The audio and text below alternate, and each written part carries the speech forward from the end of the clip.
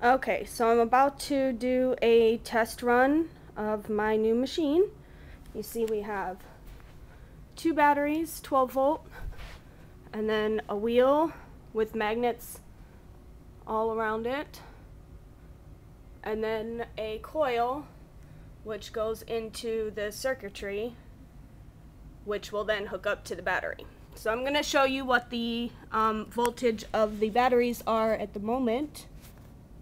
Okay, so the primary battery, which we will draw power from, is at 12.73/4 volts, and then the charging battery, which we will charge with the machine, is at 8.47/6.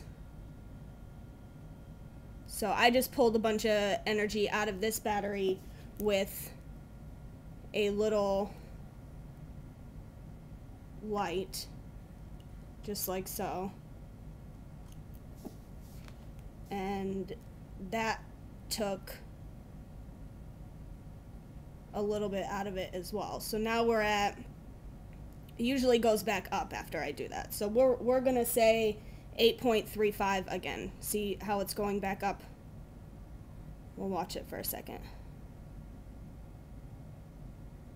Okay, so about 8.3. So then, let me see if you can see this. I'm going to hook up the machine. So, primary battery first, positive, and then negative. Charging battery second, negative, then positive. Okay. And then I'm just going to push the wheel.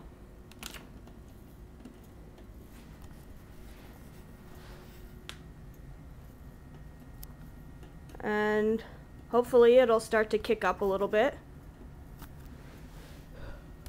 Notice I didn't press it very hard or push it very hard.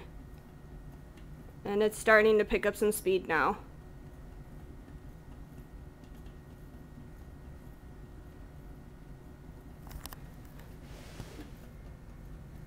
See how fast that is? Now I can change how fast it goes by adjusting this little potentiometer here, but I have it set at a good speed right now, so I don't want to touch it. But it's getting up there in speed now. You see how it's kind of moving the base. I need to fix that.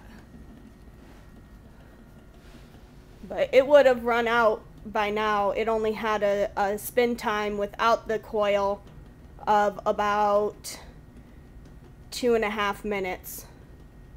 So it would have been slowed down a little bit and also probably close to stop by now if it was on its own. And we are now at 1.5 minutes and it's still going. So what I'm going to do is actually stop this, let it run for about 20 minutes, take it off, and then let it sit for about 10 minutes so the batteries have a chance to level out, because they tend to fluctuate when you first take off the machine. And then I'll come back and measure the batteries for you so you can get an idea of what it's doing. Okay.